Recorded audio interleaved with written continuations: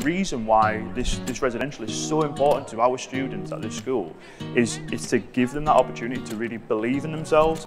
So if we were talking about the idea of going away in January, going on an expedition, a 36-hour expedition, and doing wild camping on a hillside in the Lake District, and then waking up in snow the next morning, that actually made me feel, wow, that's something fantastic which I've achieved, and that's something which I take forward and I talk to my friends about. I can talk in job interviews about that. That's me as a 35-year-old who's already been to university, is in a career.